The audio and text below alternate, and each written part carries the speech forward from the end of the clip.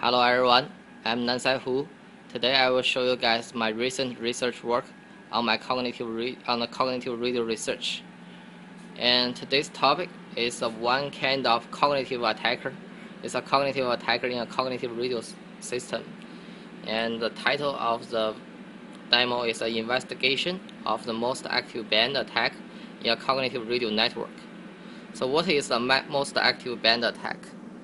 The most active band attack is a malicious OCR node or agent senses and monitors the signal activities over each band through its spectrum sensing function, and then attacks the band which has the most signal activities to achieve its maximal attack outcome. So it can be viewed as a cognitive interference, which is really smart because it has the spectrum sensing and cognitive engine capability. This is a mathematical description of the MAB attack. And following is the efforts when a MAB attack is involved in a CR network. First of all, it's a follower interference. Say if you change your transmission frequency, the attacker can still follow you to the new frequency band. And most important thing is the CR's inherent signal or interference avoidance capability through its spectrum sensing is no longer effective in countering a MAB attacker.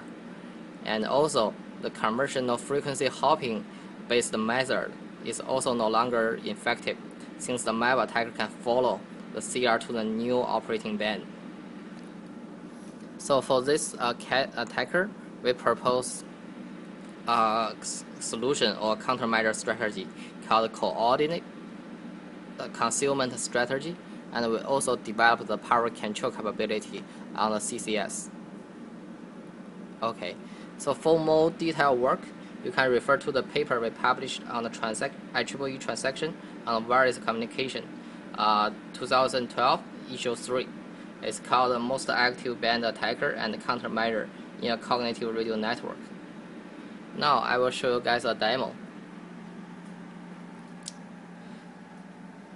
This is our test bed. We have two USRP and PC set. So each USRP is connected to a PC, and on that PC we programming the radio we want and download to make a specific radio we want. And we also have a spectrum analyzer to monitor the signal activity on the frequency domain, and we have a signal generator. So first of all, let's turn on a radio through this spectrum, through the signal generator. Okay, in the spectrum domain we can find that there is a signal, and on this side we run our attacker.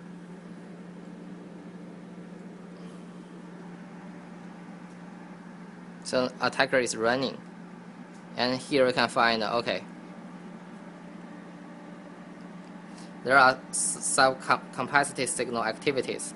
Say the attacker is covered on the same frequency of the good signal. Okay, let's change the frequency of the good guy. So so we can find, okay, the attacker still follow the good guys. So if we turn off the good guy, we can look at the attacker clearly. It's here. So we turn on the good guy and say the good guy change the frequency to avoid the attacker. But you can find the attacker still follow you, and we turn off the good guy again. We find the attacker also change to this new band.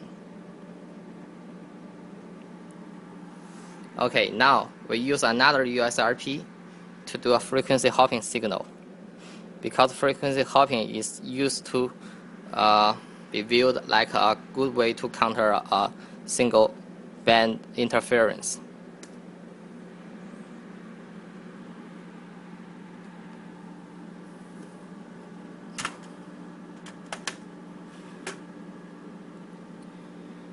We turn off this one. So here we just have a frequency hopping signal. You can see from the spectrum analyzer.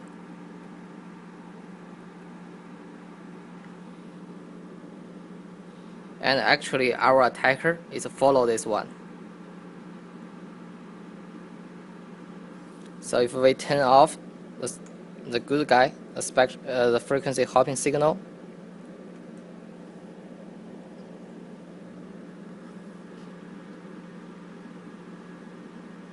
we'll find the attacker is on the last frequency, the good guy is reached. So if we turn on the good guy again,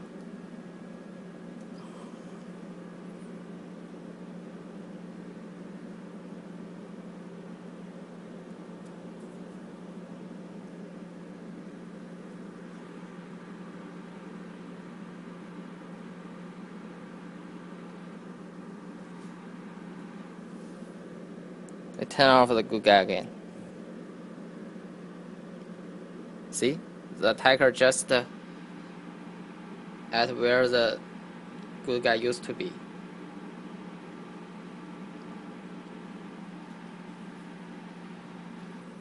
Okay, thanks for watching. For more information, you can refer to the paper we published.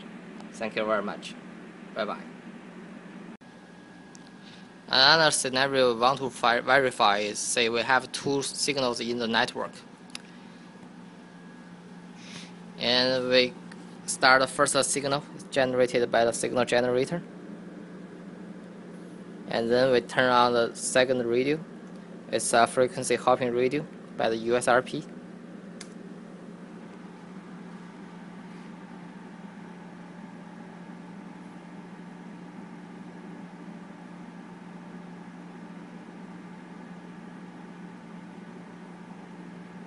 So we see a big signal is a fixed point signal, and a small signal is a frequency hopping signal.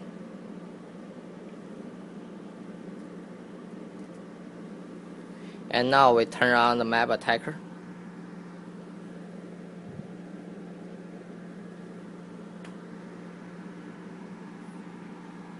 And view the signal activities. Okay, since this one has a bigger signal activity than the frequency hopping guy, so the MAB attacker will interference to this bigger guy.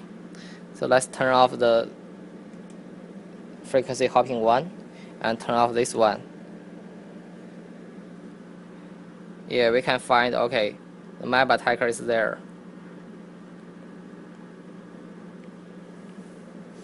Okay, so if we have this one, have this one, and we have the frequency hopping one as well.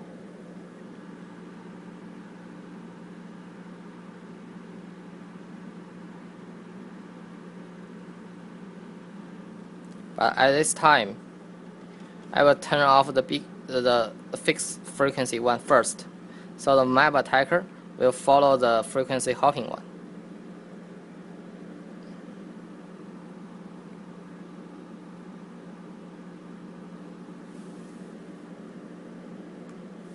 To view it more clearly, I will shut down the frequency hopping one.